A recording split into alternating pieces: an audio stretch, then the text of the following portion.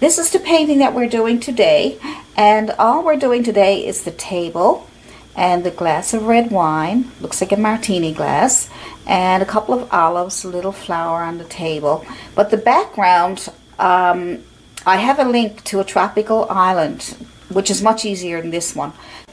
So all you need for this glass of red wine painting is a chiseled edge flat brush, and it's synthetic. See how sharp it is? See? And that's about a size 6. There are different sizes depending on the size of your canvas. I'm using a size 11 by 14 canvas. And the next brush you need is a small round brush. This one is a size 5. And you can use this one or whatever you have handy, as long as it's round, or you know, you can also use a liner brush. And the paints you need for this painting are cad red, cad yellow, ultramarine blue, sap green, burnt umber, and black and white. Black and white are not really colors, they're there to increase or decrease the values of your paints. So let's get started. The paints that I'm using today are Winsor & Newton, and these are really nice paints. I'll leave a link in the description below where you can buy these on my Amazon shop. And these are Galleria. So I'm just going to make my table on this edge here, over, and I'm not going to go all the way across. I'm going to go on a diagonal, and then I got my table that way. See? So you can see it there. So you can have any kind of table. You have a table goes straight across if you like. I'm just going to pick up some brown and a bit of red for my tabletop. You can have any colors you want. I'm not mixing them totally. See how I left it separated like that? So let's try that. And let's just put a table on here.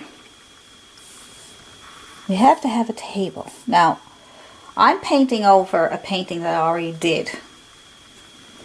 So you can paint any kind of a scenery that you want and then put a table on, and then your glass. So this is just concentrating right now on our glass, because I did get a request to how to do a martini glass, and we'll probably put a couple of olives in that. Might need to do 2 coats here, okay? So just get your table done first, and I'm just going to go as far as here, as if the people are sitting over here somewhere. And then I'm just going to put on I'm going to do a second coat because I have to go over those rocks. They're coming through. So when you start a painting, you do your beach paint. If you don't have a beach painting, I have a tutorial on how to paint a tropical beach with palm trees. And then you could do that first if you like. And then you could add your glass after. Okay, because I already have the tropical island done in another video. See, that table's pretty nice. So I'm going to do a second coat on my table. So you need 2 coats, because if you do your painting first, your tropical island first, you can either leave a square out for your table or just paint over what you have done. And you just might need 2 coats, that's all. I wouldn't worry about it too much. We'll do our 2 coats. Get that nice and thick. Okay, so let's continue on putting our second coat on there. Just going back and forth with my flat brush. Flat synthetic. And that red gives the brown kind of a nice table look. Gives it a nice mahogany look, doesn't it? Cute. And you can use different color reds, darks, lights, but just put it on there It will blend when it goes on, and then you can put more red in there if you don't want it to blend too much. Just go on top. Good. Chiseled edge is good for any straight lines that you want to make. Right. Get my chiseled edge up against that straight line there. And then I think that's good. That is marvelous. Good. Now, as you can see, we are going to draw our glass. You can see a little bit of it there where I was trying to set it up. And so we'll redraw our glass because I painted over the bottom of it. And now we have to redraw it. So draw it over again. There we go.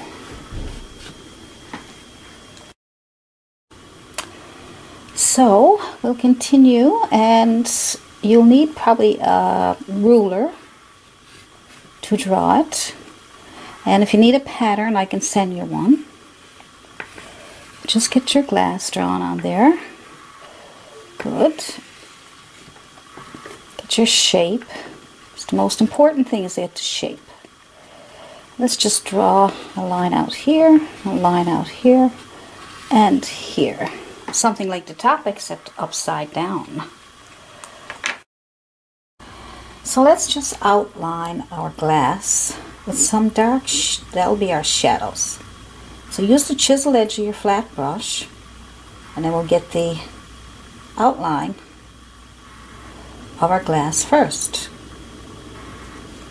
Chisel edge, leave the center as much as you can there, and then the line down here. Now I'm using, you can use black, or you can use some blue, dark blue, ultramarine, and some red, and some burnt umber to make a really nice dark color.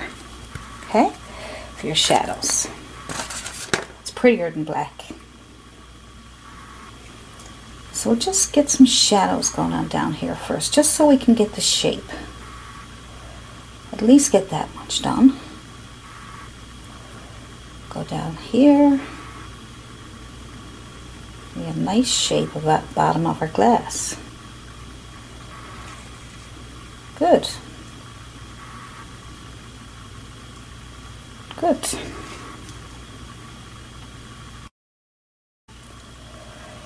So we'll just add our burgundy,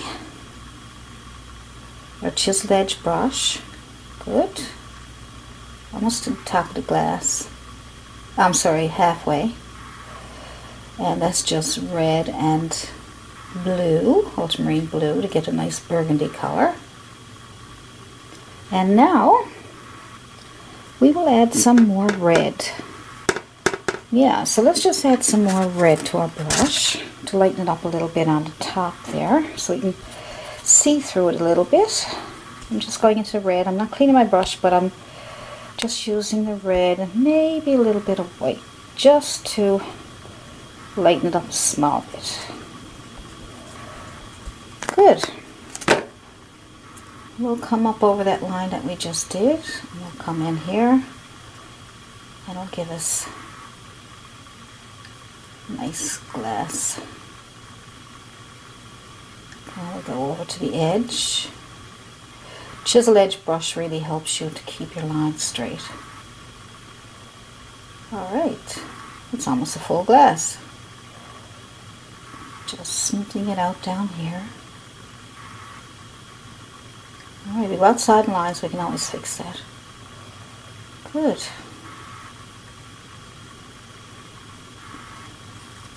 Now, see? They're cool. So what I'm going to do next, take my chiseled edge brush again, and I'm going to put some white on it.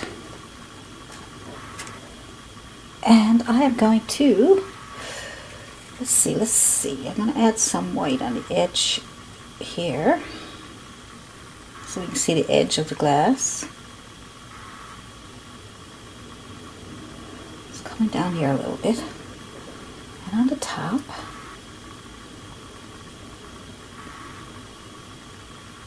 It's coming over the top of the glass. Leave that open space there so you can see through it. If you need more white, go get it.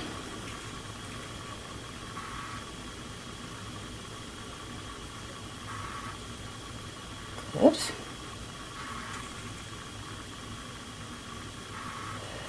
A little bit on the sides.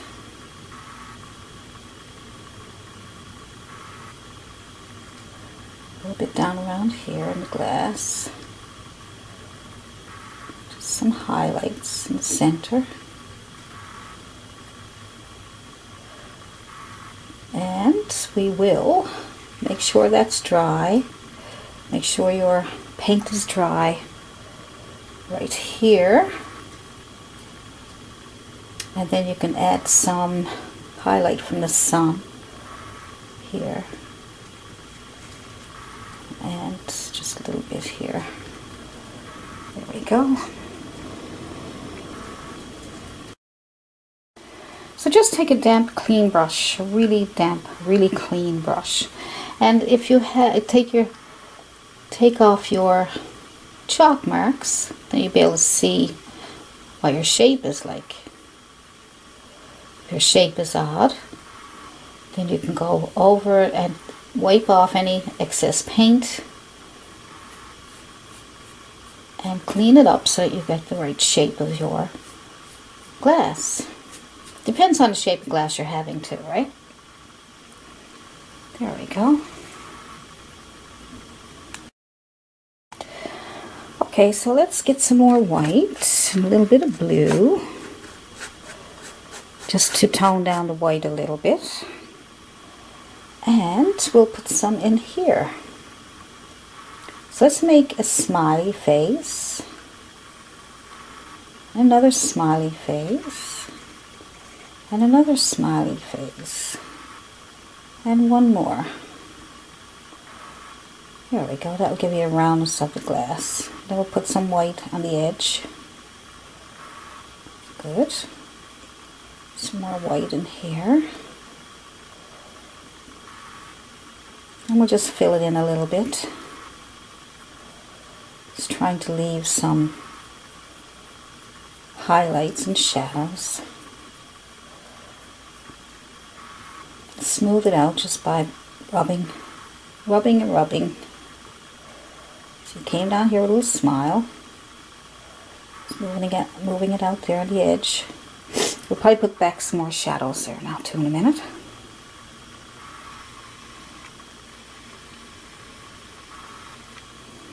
Alright.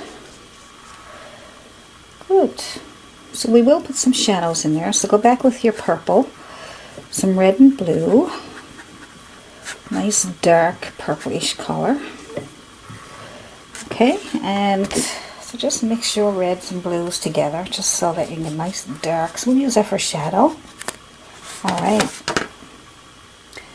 So put a little bit of shadow in here on the side.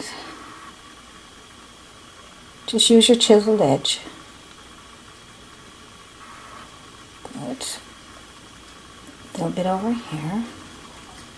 So it's mainly, it's mainly shadows, highlights. Yep. Just kind of get a little shadow on the edge there and here.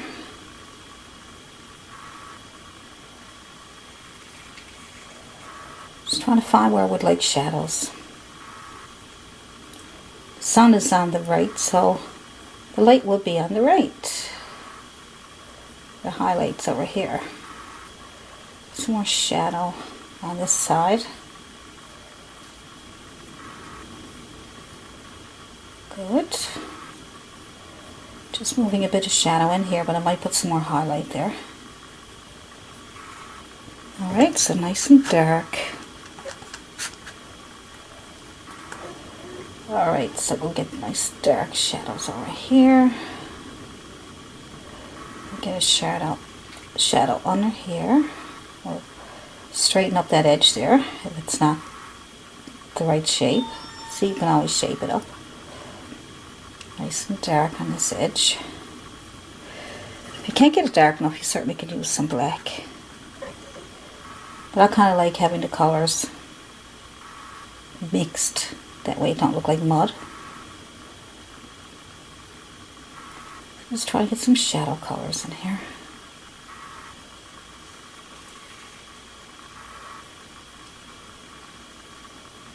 Good.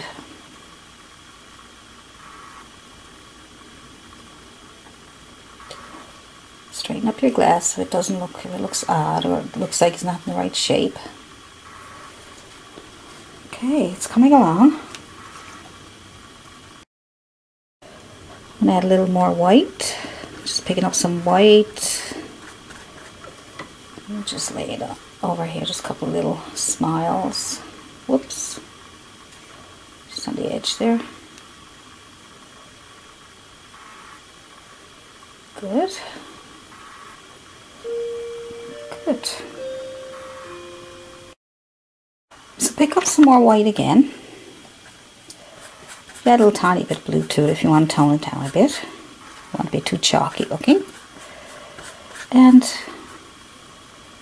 you can drag some white down here too, because it gives it more of a, makes it look more like it's a glass. Right? You can add, so you have to go back and forth and get it the way you're trying to get it. There we go. Just add a bit more white over what you just did, just to give it that glassy look. See? See? Same with the bottom part there. Little bit dabs of white, just to show that the sun is probably shining on it. You can even tap it on if you want. Just gives it a little glisten. A little bit of glisten. Yeah, tapping it on helps. Good. So however much you think you need up here, take it from the top and pull it in. There we go. There we go. It's better. So the more little details you do, the better it looks. A little bit more white on this part of it here. Maybe a little bit here. Don't want to overdo it because then we lose it. But it has to have that white on the glass to make it look like a glass. Now, you know there are tons of ways to make glass. And so this is just the way I'm doing it, but there's lots of ways. There's lots of videos on YouTube that you can check out and take everybody's video and make your own. I'm just going to take my dark paint and I'm going to make a stick to hold the olive. So the stick is inside the glass. It's probably there. Going into the glass. There we go. Okay. Just get a small round brush, just so we can make the olive. Now you can draw the olive out first with chalk, or you can just start making your olive. So I have sap green, very dark green, and I'm just going to put that on my brush, and I'm going to make a circle. So we'll just make a little circle like an olive. Good. We'll call that an olive. Just have one. All right. And we'll finish that off there now. So I'm going to add more green to that. So I have a bit of a lighter green this time. See it? And I'm going to add that to this edge over here on the right. where I always think about where the sun is. Okay, leave a little bit of darkness on the other side. Good. And then we're going to pick up some red, a bright red if you like. Doesn't have to be bright red, but it can be any kind of red. And we'll put it here as if the olive has that little red center. And then we'll have a little bit of white, a little highlight on the olive.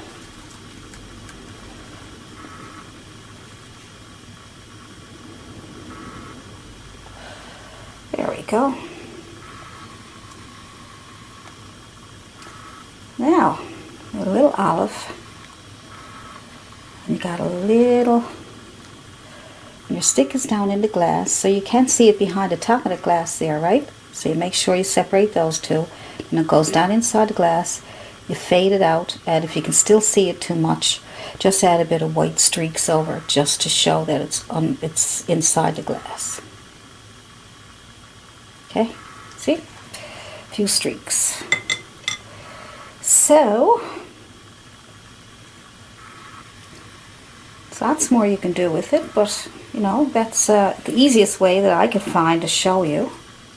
So that's the easiest way. Draw it out first with some chalk, then put some dark lines on the edges to make sure you got your shape correct, and then put your highlights in between those dark lines. Make some smileys here with some white paint, and then you can put some shadows back in, so go back and forth with some shadows. If you lost some of your shadows, you can put them back in by just going between those whites. Just think about a little smile. A little smile. Right? That gives it a nice one there. And then you can have your darks on the side here, and then a bit of white to highlight the edges, and then a bit of white on the top. You can also put some dark lines in there too if you want, but I'm not going to do that right now. And you fill it in with your wines, a dark wine down here, and you can have it a bit lighter on top so it looks like you can see through it. And then you put these, the important thing about this is the highlights. You see, when you put these streaks of white on your glass, it makes it look like glass. And then you just do your olive with just a round circle and your little red center and a little white dot to give it a highlight, because your sun is coming from the right. So you can do that, and hopefully that helped you. And I tried to make it as easy as I could. And you got your little table, so you just draw out your table the way you want it and paint it over whatever color you want. It can be browns and reds and whatever colors, but you know, you can also put another little olive on the table as if there was some, you know, you can put a rose there, you can put olives there, you know, just make a little round green, dark green, and then a little bit of a lighter green on the edge on the right side. And then you can put a bit of red in the center, right there, and then a little bit of dab of white for a highlight, and you got a little olive on the table. See, maybe there's a little stem coming up from your olive. I don't know. I've never seen stems on before, so I'll just leave that. But if you want a little rose there, just put some white on your round brush, a little bit of red, white on one side and red on the other, and just put a little rose there. Just put it with the red side down, just make a little smiley backward C and a forward C and a backward C and a forward C. You need more white, go get white. I want it to look like a rose, not like another olive. Hey, see? Little rose, whatever you want on the table. Maybe a little shadow, just little shadows with some of your dark purple color. Where's the sun coming in here, so that shadow will be on the other side. Sorry about that. So if the sun is on the right, the shadow is on the left. Don't want to steer you wrong. There we go. I'm just taking some of the wet paint from it. Shadows, it really helps a lot. Can you see that? Can you see the shadow? Then there's a shadow under the glass. So always look for your shadows. I'm going to pull it out a bit on this side here so you can see that it's a shadow there. So, if that's not dark enough in there, you can add more shadows in there. It's just like, when you get it all done, keep looking at it and say, okay, do I need more shadows? Do I need more highlights? Shadows and highlights. Okay. So if you feel that you need more shadows, darkening the wine up a little bit. You don't have to do this now, I'm just trying to show you a few things you can do. Alright.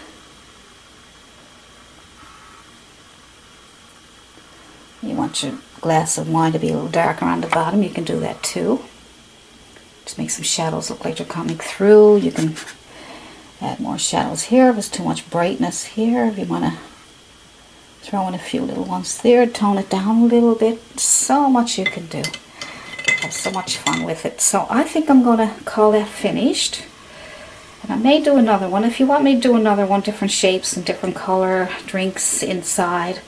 Also, I have the painting, a different painting than this one.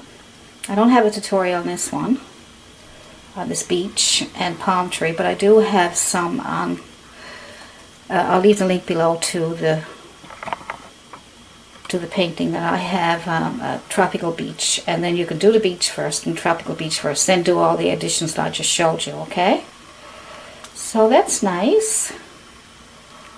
So I will let you go and you practice that, and leave in the comments below what you know, what else you'd like me to try for you. And I'm trying to simplify it as much as I can, so that's probably why you know, it looks simple, because I'm simplifying it. It can be more complicated. There's lots more videos out there, so you have a look around and take as many in practice and put one together yourself. And I'd love to see your videos and your paintings, or your paintings I should say, unless if you are doing videos, you can let me know. And email allisonprior@yahoo.com, and I will see you in the next video. Bye for now.